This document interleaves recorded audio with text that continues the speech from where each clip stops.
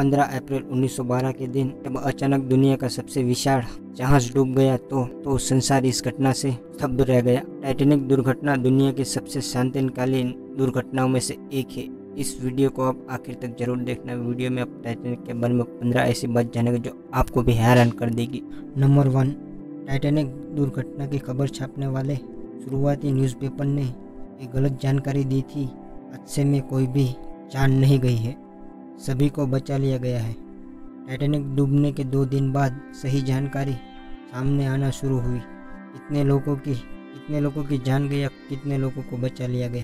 Number 2, Titanic डूबने के कई साल बाद तक आमतौर पर यह माना जाता था संपूर्ण रूप से टाइटैनिक पानी में डूब गया था, लेकिन कई साल बाद टाइटैनिक का मलबा मिला तो उससे पता चला कि टाइटैनिक डूबने से पहले 2 टुकड़ों में बीच में से टूट गया था।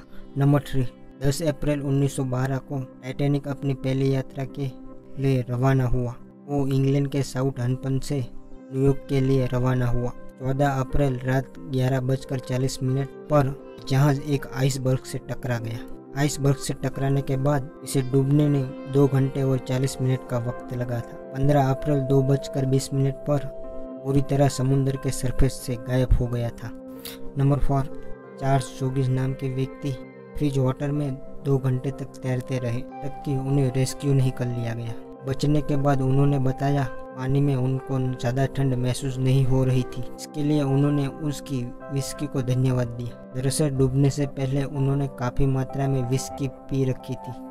नंबर 5, टाइटैनिक से आइसबर्ग नजर आने से 36 सेकंड के अंदर टाइटैनिक उससे जा टकराया। इस 36 सेकंड के अंदर टाइटैनिक को लेफ्ट मोड़ने की कोशिश की गई और मोड़ भी दिया गया, लेकिन इतना टकराव से बचने के लिए काफ़ी नहीं था। ये कहा जाता है कि अगर टाइटैनिक से 30 सेकंड और पहले आइसबर्ग नजर आ जाता तो हादसे को टाला जा सकता था। नंबर 6, जब टाइटैनिक डूबा तो उस पर 2224 यात्री और क्रू मेंबर्स थे, जिनमें से महज 710 लोगों को ही बचाया जा सका। करीब 1514 लोगों ने उस हादसे में अपनी जान गंवा दी और उनमें से करीब 340 लोगों के ही शव मिले। बचे हुए लोगों को ढूंढा नहीं जा सका।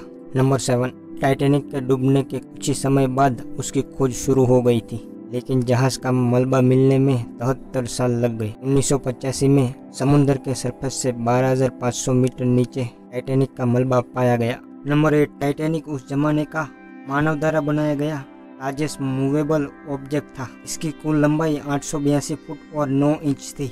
जब इसे 31 मई 1911 को लॉन्च किया गया तो 1 लाख लोगों की भीड़ इसे देखने के लिए आई थी।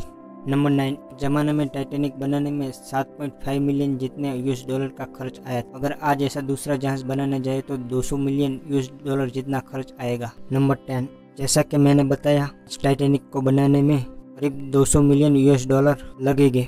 अब देखिए 1997 में जेम्स कैमरन की टाइटैनिक पर जो मूवी बनी थी उसने करीब $2.2 बिलियन कमाए थे। इतने पैसे 11 नए टाइटैनिक बनाए जा सकते थे। नंबर 11, टाइटैनिक को 64 लाइफ बोर्ड कैरी करने के लिए बनाया गया था, लेकिन उस पर महज 20 लाइफ बोर्ड ही मौजूद थी।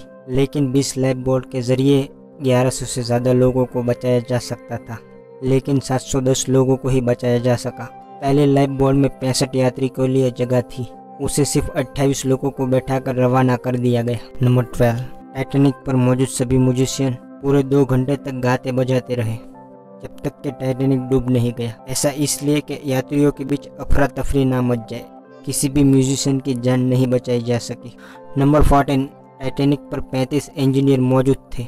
भी इंजीनियर अपनी अंतिम सांस तक लोगों की जान बचाने में लगे रहे। सभी 35 इंजीनियरों ने अपनी जान गंवा दी।